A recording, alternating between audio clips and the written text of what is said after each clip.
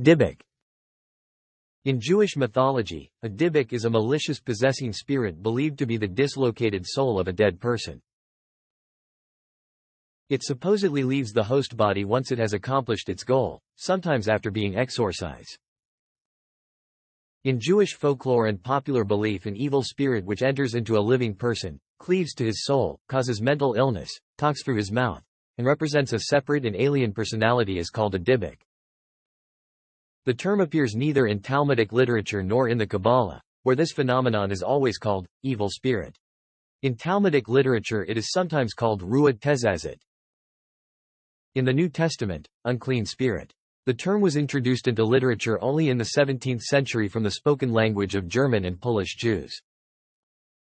It is an abbreviation of Dybbuk mi ruah ra, a cleavage of an evil spirit, or Dybbuk min ha hyzenim, Dybbuk from the outside, which is found in man. The act of attachment of the spirit to the body became the name of the spirit itself. However, the verb devak, cleave, is found throughout Kabbalistic literature where it denotes the relations between the evil spirit and the body. Mid dabeket bo, it cleaves itself to him. Stories about Dibbukim are common in the time of the Second Temple and the Talmudic periods, particularly in the Gospels. They are not as prominent in medieval literature. At first, the Dybbuk was considered to be a devil or a demon which entered the body of a sick person. Later, an explanation common among other peoples was added, namely that some of the Dibbukim are the spirits of dead persons who were not laid to rest and thus became demons. This idea, also common in medieval Christianity, combined with the doctrine of *Gilgal, transmigration of the soul, in the 16th century and became widespread and accepted by large segments of the Jewish population, together with the belief in Dibbukim. They were generally considered to be souls which, on account of the enormity of their sins, were not even allowed to transmigrate, and as denuded spirits, they sought refuge in the bodies of living persons. The entry of a Dybbuk into a person was a sign of his having committed a secret sin which opened a door for the Dybbuk. A combination of beliefs current in the non-Jewish environment and popular Jewish beliefs influenced by the Kabbalah form these conceptions. The Kabbalistic literature of Luria's disciples contains many stories and protocols about the exorcism of Dibbukim. Numerous manuscripts present detailed instructions on how to exorcise them. The power to exorcise Dibbukim was given to Baalei Shem or accomplished Hasidim. They exorcised the Dybbuk from the body which was bound by it and simultaneously redeemed the soul by providing a tikkun, restoration, for him, either by transmigration or by causing the Dybbuk to enter hell. Moses Cordovero defined the Dybbuk as an evil pregnancy. From 1560 several detailed reports in Hebrew and Yiddish on the deeds of Dibbukim and their testimonies about themselves were preserved and published. A wealth of material on actual stories of Dibbukim is gathered in Samuel Vidal's Sha'ar ha-Gilgalim, in Chaim * Vidal's Sefer ha-Hezonot, in Nishmat Chaim by Manasseh ben Israel, Book 3, chs. 10 and 14. In Minhat Eliyahu, chs. 4 and 5, by Elijah ha-Cohen of Smyrna, and in Minhat Yehuda by Judah Moses Fetya of Baghdad. 1933, pp. 41–59. The latter exorcised * Shabbatai Zevi and his prophet Nathan of Gaza, who appeared as Dibbukim in the bodies of men and women in Baghdad in 1903. Special booklets on the exorcisms of famous spirits which took place in Koretz have also been published. End of 17th century in Yiddish, in Nikolsburg, 1696, 1743. In Detmold, 1743. And in Stolowitz, 1848. The last protocol of this kind, published in Jerusalem in 1904, concerns a Dybbuk which entered the body of a woman and was exorcised by Ben Zion Hazan. The phenomena connected with the beliefs in and the stories about Dibbukim usually have their factual background in cases of hysteria and sometimes even in manifestations of schizophrenia. User with this ability either is or can transform into a Dybbuk, a malicious wandering spirit that causes harm and destruction to the living. They commonly possess a living person to accomplish a goal through them acting as a vessel. Many tales tell that Dibbuks were once sinners, demons, or a soul that's purpose was unfulfilled, so it inhabits another body to complete it. Their representation is diverse around fiction and Jewish folklore. Once the soul of the deceased becomes a Dybbuk, their soul becomes dark and twisted, eventually becoming demonic. The Dybbuk, Jewish mythology. Power, ability. The power to possess the traits of or be a Dybbuk. Variation of undead. Spirit and demon. Also called demonic spirit. Dybbuk spirit. Malicious spirit mimicry. Wandering spirit. The Dybbuk, Dybbuk, is a very malicious spirit from Jewish folklore that can become so evil that it leaves much thinking, is this a demon or ghost? This evil entity comes from Jewish mythology. The Dybbuk is usually male, and in early biblical and Talmudic accounts are called ruchim, meaning spirits, in Hebrew. In the 16th century, it was becoming known as Dybbuks, which translates to clinging spirit in Yiddish. What is a Dybbuk, and what causes a Dybbuk possession? Accounts of why a Dybbuk possesses a living person, living being, tend to vary widely, but here we list all the possible reasons. Version 1: the dislocated soul has done evil deeds and suffered karet as a result. Karet means that the entity was cut off from God for these evil deeds done during their life. Version 2: this possessing spirit is thought to be a dislocated soul of a dead person seeking to take life back or finish a particular goal by force. The Dybbuk will cling and adhere to the living being host, with some accounts stating that this spirit will leave the possessed victim after its work is complete if the aim is to complete unfinished business. Some Dybbuk may be helped and will exit the host body afterward. Version 3: in some cases, the entity is more confused than evil. What can be possessed? A Dybbuk must possess a living being, varying from a blade of grass, an animal, with a human being the preferred vessel, target. Women are often the most susceptible to a neglected mezuzah, or merely a less spiritual home. The opposite of the Dybbuk is the Ibber, a noble ancestor spirit who possesses the host vessel. The Ibber will always ask permission before possessing the living being. Another version is the Maggid, which is not an ancestor but a righteous spirit who may possess permission. How to get rid of a Dybbuk? Getting rid of the Dybbuk can be done through exorcism, which will release the possessing spirit from the host and free this soul from its wandering. Most basic exorcisms require a pious man who is sometimes assisted by a Maggid, or an angel. Some reports claim an exorcism must be performed in the presence of a minyan, a group of usually 10 male Jewish adults, or at a synagogue. Sometimes, both are required. The exorcism will start with the interview of the Dybbuk. This interview is done to learn why the Dybbuk is still wandering and will help figure out how to convince the Dybbuk to leave. If the Dybbuk's name can be determined, that would allow the person to conduct the ritual to command the Dybbuk. After the interview is complete, the next and final stage is the Dybbuk exorcism. The exorcist will hold an empty flask and a white candle. He will then chant, recite a formulaic adjuration asking the Dybbuk its name if not already discovered in the Dybbuk interview. The Dybbuk is then commanded to leave the person afflicted and fill the flask. The dislocated soul will then enter into the flask, causing the flask to glow red. The red glow confirms a successful exorcism. Medical diagnoses claim that Dybbuk possession is the result of a hysterical syndrome. True story, Dybbuk box eBay listing. In this case, a 103-year-old grandmother left behind a Dybbuk box in an estate sale. She initially brought with her this haunted object after leaving Poland while the Nazis then occupied it before her immigration to the United States. This haunted box then comes into the possession of an antique dealer and future owner, Kevin Manis, in Portland, Oregon. Manis' mother suffered a stroke on the same day he gave her the evil box as a birthday present. Halloween, October 31, 2001.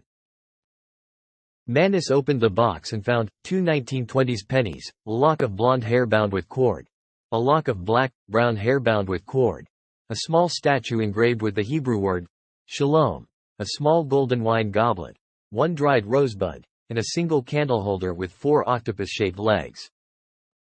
After this series of bad luck from the evil spirit, Manis quickly lists the item on eBay as a haunted wine cabinet, or haunted wine box. The box is bought for $140 by a college student, Iosif Nitsky, in Missouri, who also falls victim to the mysterious misfortunes attached to the box after opening the box. He then sells the box for double what he paid to a curator, Jason Haxton, at the Truman State University Museum.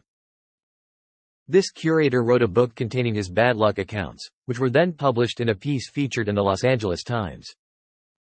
Jason Haxton later became credited as a production consultant to the Possession 2012 film.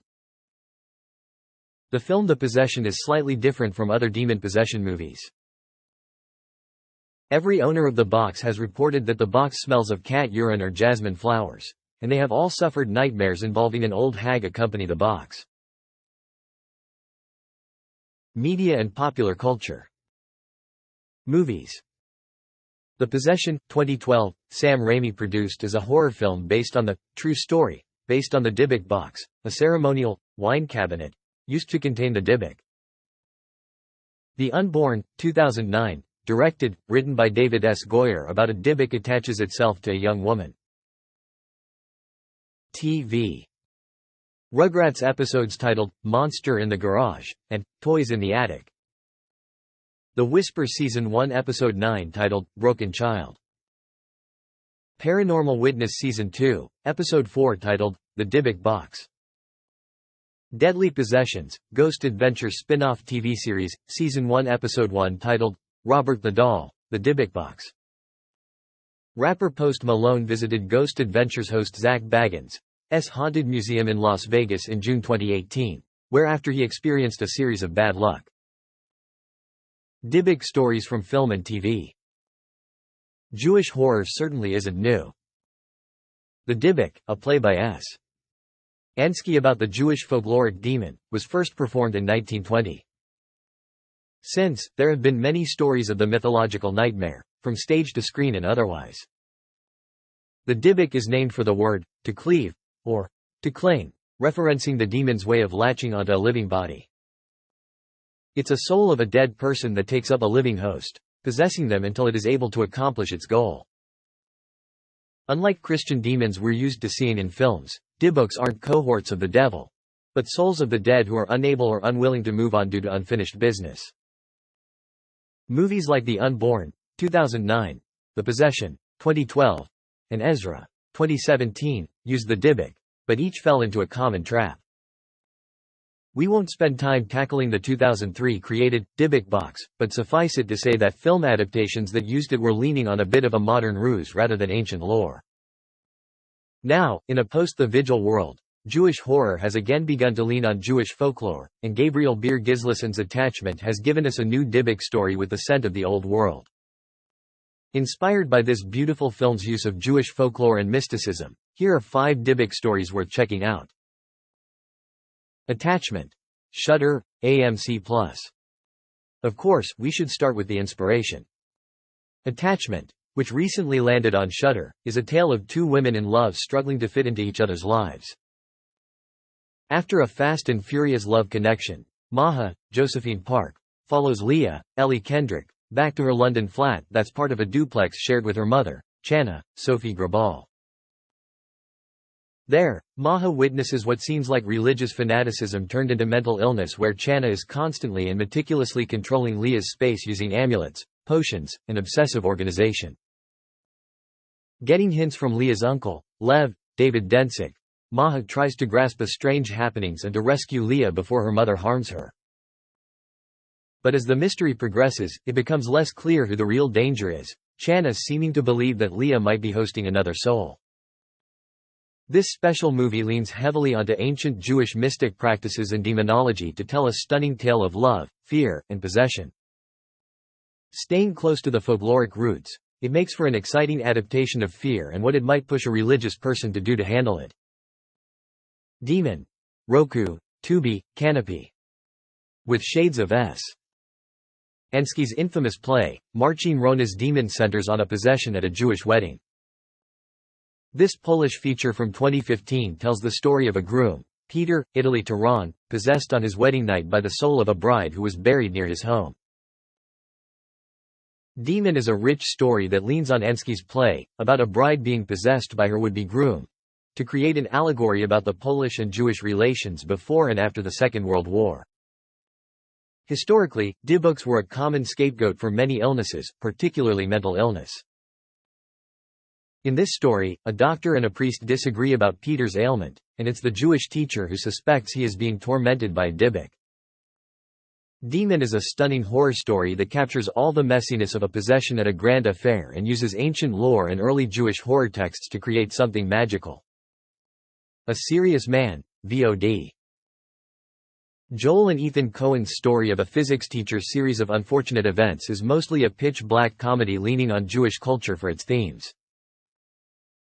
While the Coens allege the film's opening scene has no bearing on the rest of the story, it suggests a Jewish curse might be following Larry, Michael Stolberg. In a spooky prologue set in a 19th-century shtetl, a man is convinced he spent time with a chum named Reb. His wife is less convinced, knowing Reb to have passed long before, insisting the man he saw was a dybbuk. It's not certain what they encountered when a seemingly living Reb comes by their home for some soup, but the unfazed woman plunges a sharp object into his chest and happily sets evil on its way. Not spending much time with the dybbuk lore, the greater film focuses on stumbling through faith for comfort in trying times, and this story of a Jewish curse sets the stage. Possessions. HBO Max. This French and Hebrew language series is more murder mystery than Demon Haunt. Reminiscent of Ansky's play and Demon, this story starts with a tragedy at a wedding. Natalie, Nadia Tereshkovich, has just been wed to Iran, Imri Bitton, and is about to cut the cake to celebrate their union. Before the knife has a chance to slice the confection, the lights go out, and turn back on to reveal Iran has been stabbed to death with it. Of course, Natalie looks guilty, but with her insistence of her innocence, the story turns into an investigation into who really killed Iran and what might be behind Natalie's perplexing behavior. The secrets of this 6-episode HBO Max thriller are best kept, but by leaning on weddings, mysterious happenings, denial of violent behavior, and Jewish superstition, possessions, really, the title alone, is dusted in dybbuk themes.